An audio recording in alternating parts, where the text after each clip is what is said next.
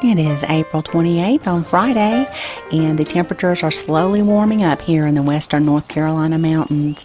So I'd like to just walk you through my container garden and show you what's growing. This is the GreenStalk system, and I have some pockets on here that I've left empty so that I can plant some more things here in the next week. However, I have already planted out a lot of different lettuces and other leafy greens such as Swiss chard. Of course, a lot of spinach. I probably have about 6 pockets of spinach, and I think I planted those in February.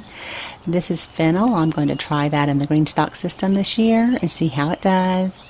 Everything always seems to grow very well, and I'll leave a link to where I reviewed this system if you'd like to check it out. Now this is Chervil here, which is like a French parsley, and I planted this last fall. And it survived the winter fine through a lot of snow, but it is not liking the warming of the temperature, so it's bolting right away. So I'll pull that plant out. I already have some other planted anyway. And in my hanging basket, I planted 1 Nasturtium. And then this is a cute little sign I bought last year. It says, "Gardeners like to spend all day in their beds." That's what we like, our little raised garden beds. That's where we want to spend our time, right? Anyway, so let me go ahead and show you some of the plants here on the left. I have some asparagus that I'm growing. I will be moving that out to the river garden. And then I have the dill here. It's doing well. I'm growing little scallions in just about all of my herb containers. This is the African blue basil that I mentioned in an earlier video. That is one of the best plants that you can put in your garden to attract bees and other pollinators. And so it must be grown from a cutting. So I'm going to let this plant get a little bit more healthy, and I plan to take about 3 or 4 cuttings from it, hopefully in June, and I'll propagate that and move those plants into my native garden soil. So that will help with pollination of a lot of my squash and cucumber plants. And right here I have some parsley that I had started in January. I moved that out for you in an earlier video. This is my French Tarragon. This is another one of those plants that must be grown from division or a cutting. Both the African blue basil and the French Tarragon produce what are called sterile seeds, so you can't grow them from seeds. And then here I have my chives in the middle, along with some scallions around the outside edges, and I think I stuck a little Brussels sprout plant in there or something. I have to pull it out. Sometimes I just can't bear to throw away my little seedlings, and so I just stick them in a pot somewhere, but it will have to go.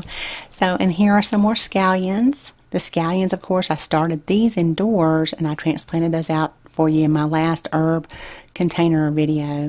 I went ahead, I moved out my basil. If we happen to have a freeze come through, which is sometimes does happen in my area at this time of year, I can move this container inside because it will not be able to live through a freeze. The basil is very frost sensitive. So I have 2 Siam Queen plants in here along with a large leaf basil.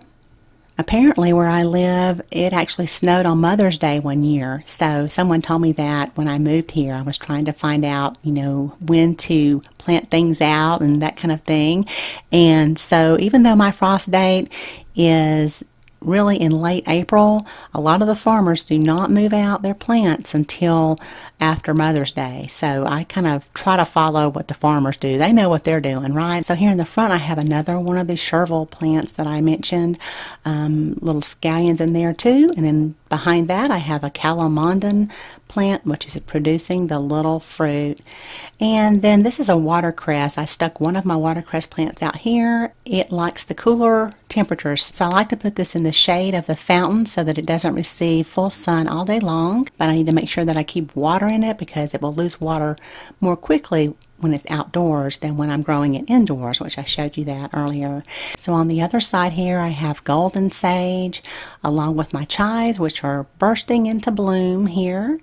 And then my Greek oregano is greening up nicely. Along with behind that I have my cilantro, which I planted about a month ago, and I will do another planting here soon. I like to succession plant that so that I can always have fresh cilantro leaves. These are some green onions that I planted in February. My thyme is greening up really nice, and the apple mint is just taking off. We've had a lot of rain lately. We probably got about 4 or 5 inches in the last 2 weeks, so that's great. And then the rosemary.